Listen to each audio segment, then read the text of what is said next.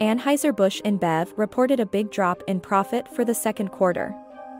Results in North America suffered after consumer boycotts of Bud Light.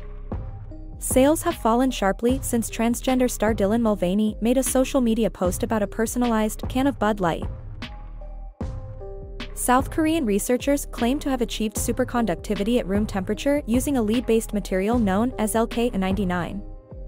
Skeptics poured cold water over their claims, while others raced to duplicate their findings with little success. Superconductivity requires extremely low temperatures, making it costly to replicate on a mass commercial scale. Residents of Kazan said they saw an eerie, mushroom-shaped cloud in the skies. The meteorological phenomenon is a cumulonimbus, or a anvil cloud.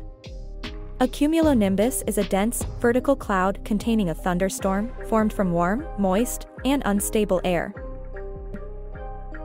Astronomers captured the moment a solar storm hit 3 planetary surfaces.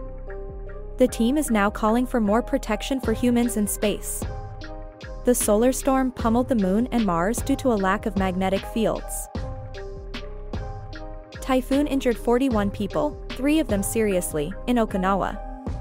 Nearly 220,000 homes, or about 30% of those in Okinawa, were without power.